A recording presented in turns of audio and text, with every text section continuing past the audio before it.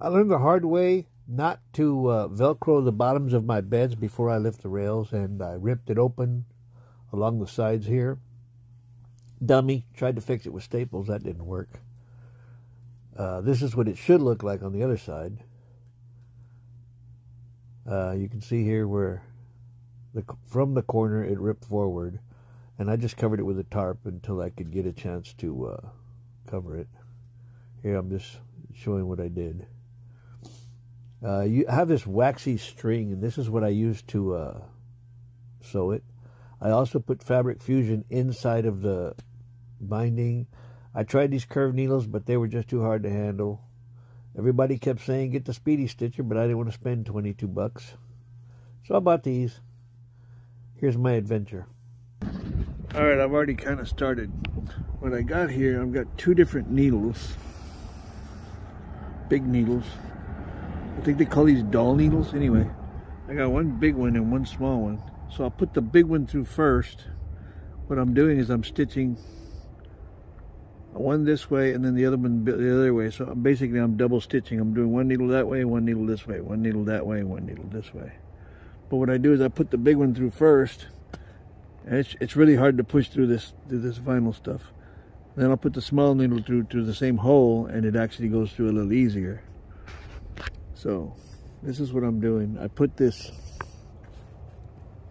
fabric fusion adhesive stuff, I spooged it all up in there, and then I put these little clips to hold everything in place while I'm sewing it. So seems to be working. Looks like it's holding.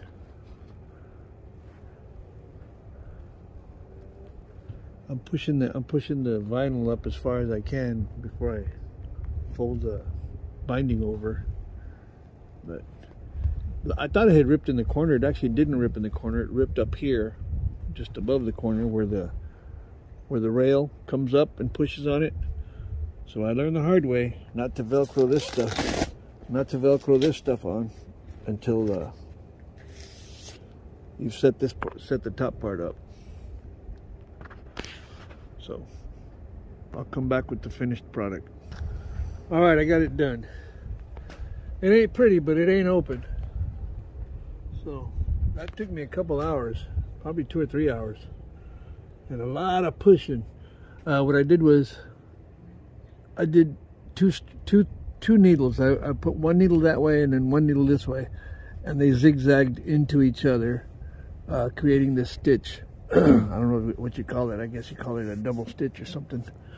But I put this fabric glue in there, or fabric fusion. I don't know how well it's going to work or not, but a little extra glue wasn't going to hurt nothing. But while I was working, I put a bunch of little clips on here. I'll show you the other side. The other side I haven't even done it. It just has the glue and the clips on it. But I learned the hard way. When you're setting up your camper and you pull your bed out, do not Velcro any of this down here.